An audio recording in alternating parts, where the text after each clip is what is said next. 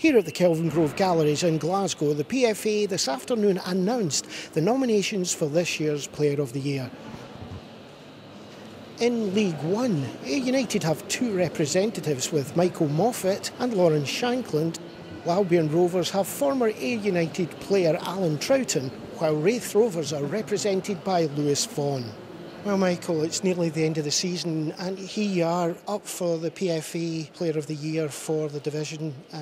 It's quite an honour.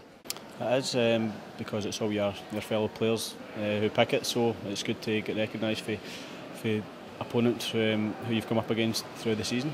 Yeah, it's obviously good to be recognised that you've done well this season, and to get voted by the fellow players in the league, it's obviously quite a good achievement just to be nominated. Now, it's come on a sort of dodgy day for you this morning as well. We've just heard that your appeal against your red card hasn't been successful. How does that make you feel about this? I'm obviously gutted to be missing the last two games, but there's nothing I can really do about it now. The referee and obviously the panel have made the decision that they think it's a red card, so it stands, and obviously I'll miss the last two games, but the boys will hopefully go and do the business. Got enough about the squad, we've shown that all season, we've had injuries and that, the boys can come in and they're ready to do their job, so they'll be moving off and starting up top, and I'm sure they'll do their job.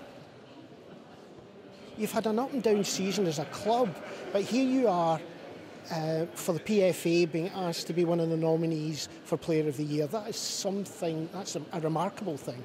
Yeah, it's a great achievement personally.